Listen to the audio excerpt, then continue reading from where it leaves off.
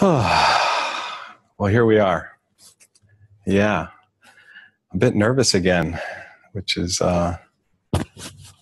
good to feel. I was talking to Anne about having this before. I've spoken in the past and trying to retranslate this anticipation or excitement into something that can be used by the Spirit. And yeah, it wasn't until just a few moments before that I actually had this prayer that I used to do every time in a 12-step room. I would actually, when I was called on, or I would raise my hand, I would do that prayer of, what would you have me say?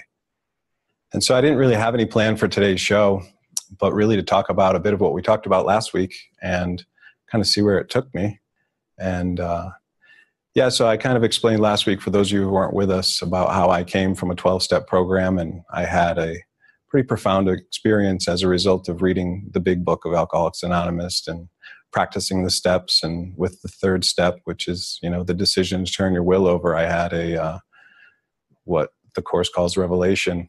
And from that point, it was quite a journey, actually. And I was explaining that it started all with this follow directions. And it was something that I had never done before. And I had started to do with my first sponsor. And it's funny because when I prayed this morning, there were certain words that I heard. And, the first one was relationships. And, the Course tells us that our path will be different, that a holy relationship will be given you. And from the moment I had that experience, it was turning over every relationship I had and seeing the people that showed up. And they first showed up in the guise of a sponsor and sponsees and all of that. And then it continued. And, that's really what it was about, was actually looking at every relationship that I had and turning it over to Spirit. I've heard David speak about, handing every relationship you have over like a deck of cards, like throwing it out and just having each one be retranslated. And, that's a lot of what I've done and what it looked like. And, in the program, last week I talked about, I wanted to, discuss the later steps, the spiritual maintenance steps, they call them, 10, 11, and 12. But it really wasn't until step 9, I had this profound experience, but to come into this consistent state, it was step 9, and even in the book, which I actually have here today, I actually still read it. I don't put it on a shelf and forget it, because it had a big impact on my life. And, the promises that they talk about in step 9, when I first read them, I was blown away, because it was Bill Wilson's, attempt to explain what a spiritual awakening, was. And when I actually read them for the first time, I was like, yes, because I had felt that. And I was willing to follow these directions to get back to that consistent state of mind. And maybe I'll actually read them for those, because I know some in this room don't even know of the promises. So it starts, if we are painstaking about this phase of our development, and now this comes right after the 9th step. What the 9th step is it's like really repairing the past, they call it. It's the spiritual principle is discipline. Now we know discipline is in the mind, and it actually all starts with step 3, that we make this decision. And now this is the outpicturing of this change, once we straighten out spiritually, mentally, and physically. So my relationships actually started to change. So if we are painstaking about this phase of our development, talking about the 9th step, we'll be amazed before we are halfway through. We're going to know a new freedom and a new happiness. We will not regret the past or wish to shut the door on it. We will comprehend the word serenity, and we will know peace. No matter how far down the scale we have gone, we will see how our experience can benefit others. That feeling of uselessness and self-pity will disappear. We will lose interest in selfish things and gain interest in our fellows. Self-seeking will slip away. Our whole attitude and outlook upon life will change. Fear of people and economic insecurity will leave us. We will intuitively know how to handle situations which used to baffle us. We will suddenly realize that God is doing for us what we could not do for ourselves. And when they'd asked me to read that, I used to always stress the will, because that's, this 3rd step, that we're handing our will over to that of the higher power. And for me, when I first did the 9th step, it was, it was terrifying. My first sponsor that I did it with, it was like, okay, who am I going to go do first? And I had the list, I made it all out, and a lot of people that I thought I really hurt and ones and that I didn't think I owed amends to. One guy that I actually thought I owed amends, and my sponsor was like, no, you owe that guy a thank you card. You know, it was like joining with him to figure out, because I couldn't make the decisions myself. So I remember I was at a meeting and it was on the ninth step and we were talking about this, and I was on the ninth step with my sponsor, and I had a list of people that day. I had 3 people that I was going to go make amends to start my process, you know. And I remember sharing it in the meeting, and I was like, yeah, I'm going to go do these 3 people. And they were basically on my list. They were the easy ones. I called them the cupcakes, the ones I could easily get done.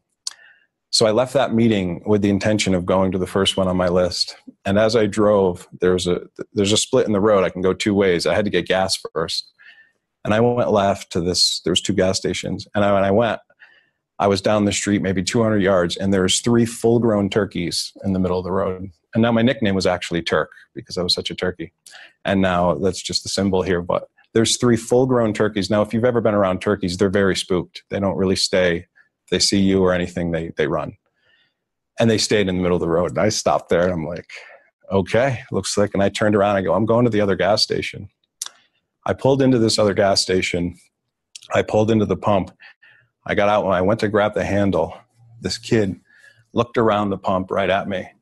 He was the last person on my amends list that I would actually approach. We were 200 feet from the location that I was high and drunk and smashed into his mother and brother in a car in the middle of the night. I looked around the pump and I saw him, and I was like, whew. I was like, Dom, man, I'm happy to see you. And I knew it was, you know, it was given. It was for me to share my part, because I was, you know, and I started to share a bit, and I didn't really pray much in this moment, but I was like, man, I just want to tell you, I was so reckless. And if you could have seen the love come from this kid's eyes, he's like, man, I heard you were doing great. And the reflection was absolutely amazing. I didn't even have to say much. And I was like, oh my God. So I just started to share the joy with him. I'm like, I'm actually later that day, I was going to speak at a corrections facility in Middletown, the next town over. I said, I'm going to speak this afternoon. He goes, I work there. I'm like, so later that day, not only did I tell him what I was up to, later that day, I saw him in the parking lot of the place I went. So he could see it was, you know, something I was actually living. And from that point forward, I knew that I wouldn't have to be afraid of anything that I went towards, any of these relationships that I thought I had completely damaged, whatever it was. The next person on my list, later that day, I'm driving down the street, and sure enough, I'm driving by this house. I'm like, all right, make it obvious if he's outside. This was a friend of mine that I grew up with. He owned the local bar. He threw me out forever. Wasn't allowed in his place. And sure enough, he's never home. He walked out of his house to walk his dog, and I pulled in, and yeah, I had some tears there, and I shared with him, you know, my part in it all, the way that the program works. And it was absolutely amazing to see that once I was willing to give it over, and it all started with that, you know, that deep prayer originally. And some of them looked really different, but it's this idea that if I'm willing to actually give them over, it's not up to me. You know, as the course says, the curriculum's not up to me. I just have to be willing to see what happens. And probably the next one, now they're just starting to come to me. This was before my next sponsor, and this was probably one of my best friends that, he had seemed to steal a bunch of money from me, and he was on my list, and I wasn't sure how to address this one. And it was in June, and I was leaving for a month to go up into the woods to do a hermitage of my own. And I remember it clearly. The day I was leaving the next day, and I was driving to an appointment. I had no intentions of talking to this guy at all. And I pull into this parking lot of the appointment, and he pulls in behind me. He gets out of his car, and it is the same experience. Hey, how you doing? It was like nothing ever changed. Like our relationship, like it was when we were in high school. We used to go up to this cabin, the 2 of us with other friends, to fish and do our things and drink and all that. And I told him, I'm leaving tomorrow. And he's like, when you get back, we should go golfing. We should do this. And I said, yeah, he was walking a lot. And I'm like, yeah, maybe we'll go for a walk. And he's like, yeah, the Bob Cheese feeding me. And, it was like this interaction that was amazing. And tears came up, but it was like this, there was a peace underneath it, because it was like I was able to have that healing or that connection with him again. And this was all a result of me just handing over these relationships. And it was like, yeah, I forgot all about that one. Yeah, so what it looks like now, today, I'm in relationship with everybody in this room, essentially. I have a wife here, which is a surprise. But this is the course, you know, a holy relationship will be given. I never thought I would be married. I was terrified because I'd had broken hearts in the past and all that. And now I get to practice these things in a deeper way. And this is what, you know, coming from a 12-step program and coming into being in relationship with everyone, you know, it really is, there's no words to really describe it. You know, the holy relationship is transferring the love I can share with one to everyone. And it's like, yeah, I guess we can get to that. But my other experience with this step before I got into the 10th step and, you know, healing these relationships was with my second sponsor, Big Book Bill. And this guy was like, yeah, he was the most loud-spoken guy in the room, and I picked him. And when he made me do these steps, when he made me do step 9, he had me write out cards. This was my introduction to like intense mind training, because I wrote out the people, and I was doing this again for ones that still weren't healed, you know, ones like my mother, my father, all these things. And so when I did them, I actually wrote out on an index card, this was my part in, you know, I was selfish when I was inconsiderate when and I would explain things that really felt, you know, deep. When I actually did the step in the room and writing them down, it was clear. I had no emotion. It was like, yep, I did this. And when I actually wrote them all down, I was like, this is going to be no problem. And I was directed to make an appointment with them, bring my card over, make a copy, hand it to them. I hold mine. I read the stuff, and then there's a question that I ask. And the question was, what can I do to make this right? And then it just said, shut up and listen. And to me, it was shut up and watch my mind and see where I wanted to defend or whatever it was. And I remember I did this with all my main ones, you know, my cousin, my best friend Ace, my brother, you know, my mother and my father. And I thought it was, you know, when I did it with my mother and father, it was amazing. I walked in and I handed them the card, and I made it clear that this is what I was here for. We're not talking about anything else, and I'm leaving right after. And when I did this, the deepest part I got to, the one thing was this: I never allowed people to love me. You know, I wasn't able to do that. So when I actually said that in front of my mother and my father, I mean, I burst into tears. It was like, I'm sorry for not allowing you to love me like a son. And when I said that to them, it was like they were crying, and it was like, and then I would shut up and listen and like, what can I do to make this right? And it was always nothing. You know, you don't have to do anything. And then I packed up and left. And it was like, this was the beginning, these steps of like looking at these things in my mind that led me to, you know, wanting to go deeper. And I spoke last week about having that dream about David and calling Jason and coming to Mexico. And when I came to Mexico, I sat in the awareness center in Chapala, and I was in the mystical mind training at the time, and I was doing these instrument for pieces, you know, and I was doing all this stuff, and the turnarounds I did when I was there, I went after these bigger things. Like the first one, when I was sitting there, I was there for like 4 or 5 days, and I pretty much stayed in my room and forced myself to do these things. And the biggest one was my father, because he was my biggest resentment. He was my biggest, you know, what I perceived as controlling me. And I sat and I went through these turnarounds, and it was like, the thought is, my father wants to control my life. And when I wrote that down, and I was actually trying to force myself to think of you know, if you've ever done those turnarounds, it's like the opposite. To actually think of those things, I couldn't do it. It was such prayer, because I was so certain, I was so right about this belief in my mind, and it was keeping me unhappy, that it took me days. It didn't happen right away. It took me days to actually see, oh, wait, here's a way that he didn't want to control me. It was very subtle at the time, and it wasn't a huge shift in my mind when I wrote these out. It was like, oh, no, he let me do this, or he wants me to do this. He supports me in this. And so I went through and I did them all. And it wasn't this big pop. It wasn't this amazing thing, because these were deep beliefs in my mind. But when I went home, and when I went to my father's house, my experience with my father actually changed. Certain things in the house, I used to have a seat that I would come in on the island, like I would come in for dinner on Wednesdays, and he would have a list laid out for me, things that he wanted me to do, check on this, money issues, whatever it was, it'd be sitting there. It disappeared. He used to call me and tell me to come to have dinner with my mother. You owe it to your mother. You got to come every week. He never called again. I was never asked to come over on Wednesday night. Now, this was the reflection I had just by questioning this idea that my father wants to control me.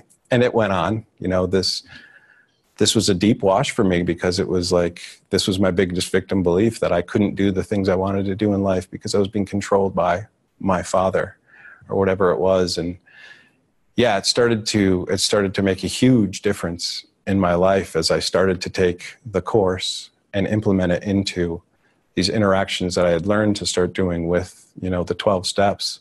And then it started to be, when I got into the responsibility of the site. Now, I knew from AA that, it was a self-imposed crisis. And what I shared last week, our problems are basically of our own making.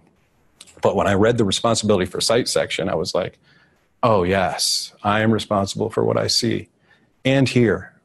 Because with my father, it was always these comments or things that I took personally. Fool, you ain't going nowhere. When I actually heard him say that and heard I love you for the first time, I was like, oh my God, this is the way this man is showing his love for me.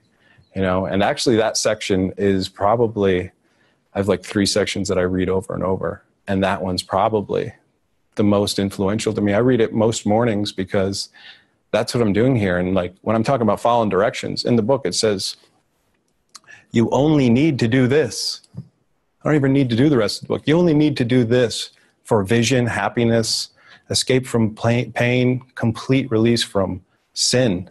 And it's like, and then it says the next line, it says, say only this and mean it with no reservations. And when I read that, it's like, to mean it. And that's what happened with me in the first step. It's like, concede to your innermost self that I'm powerless over alcohol, was my case. When I did that, it was lifted. I didn't have any desire to drink or do drugs.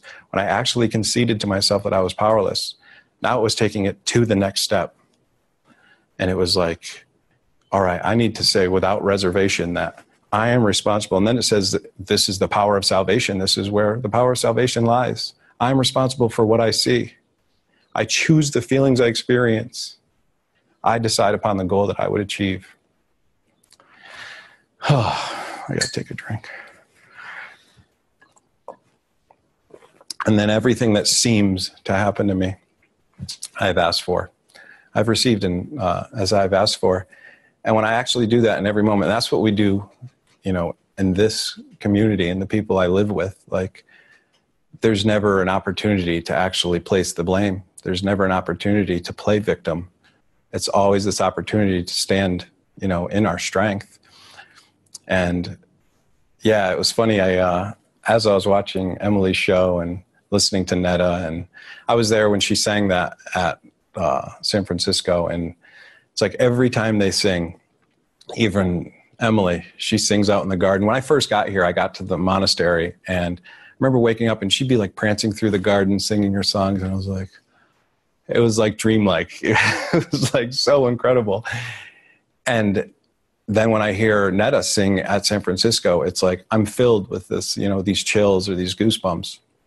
And so we're actually starting a little group here in our house where we come together to sing. And I'm terrified to sing, completely terrified, because I think I have a terrible voice.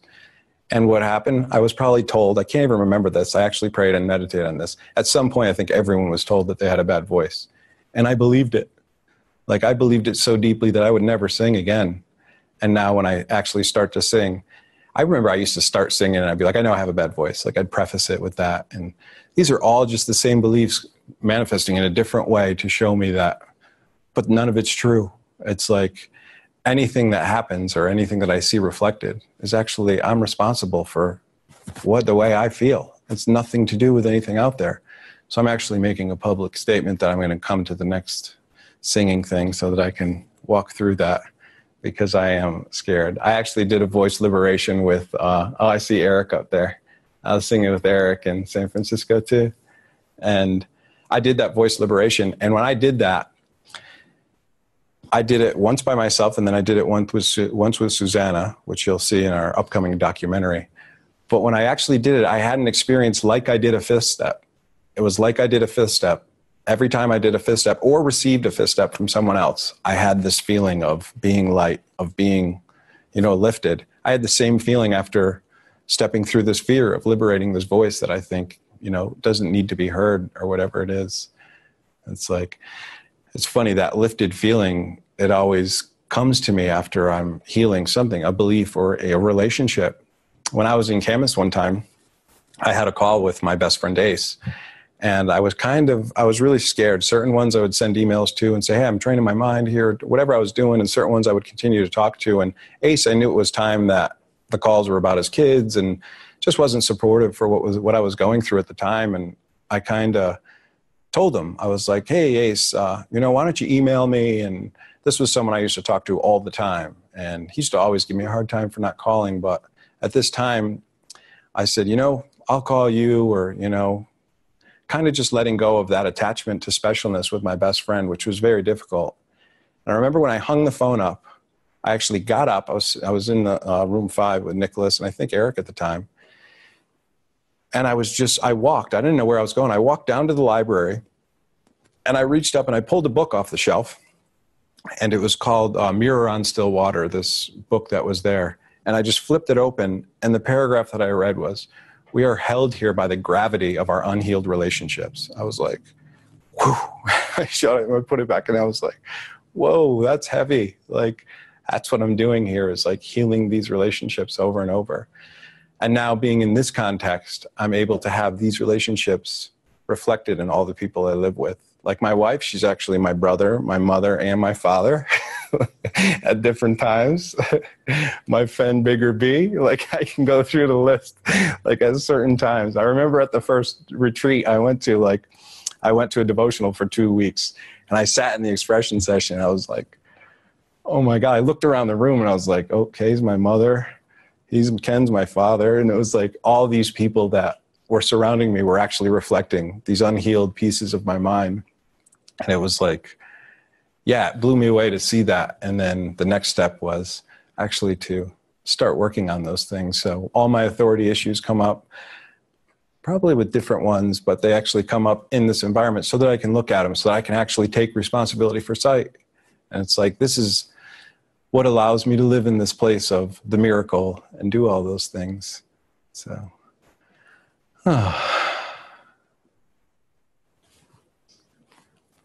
so we got 7 more minutes here. Let's see what else we got.